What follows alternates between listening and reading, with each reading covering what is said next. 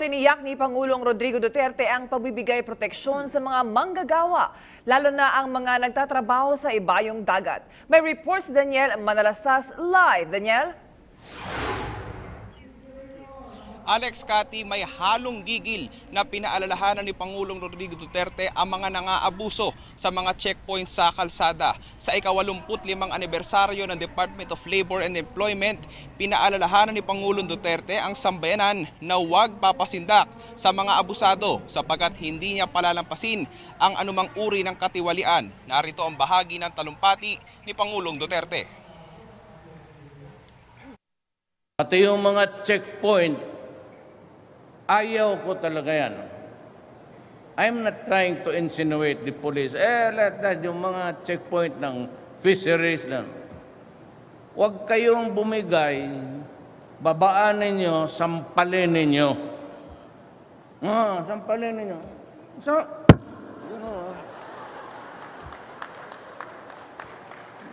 ganon kalakas. Tapos, kung maglaban at binugbog o sinaktan ka, you call me. Ayon sa Pangulo, dapat makontento ang mga opisyal ng pamahalaan sa kanilang kinikita. Samantala, kasabay din ang anibersaryo ng DOLE, binigyang pugay ng Pangulo ang ilang accomplishments ng ahensya, lalo na sa pagdami ng trabaho para sa mga Pilipino. Narito muli si Pangulong Duterte. Indeed, DOLE has greatly contributed in our efforts to uplift the lives of our countrymen by providing them with decent and productive job opportunities by securing the welfare and rights of the employees in their respective workplaces. The department's effective facilitation of employment and development of manpower, as well as its strict implementation of labor standards and social protection, have proven to be good and to show committed to advance the betterment of our working population.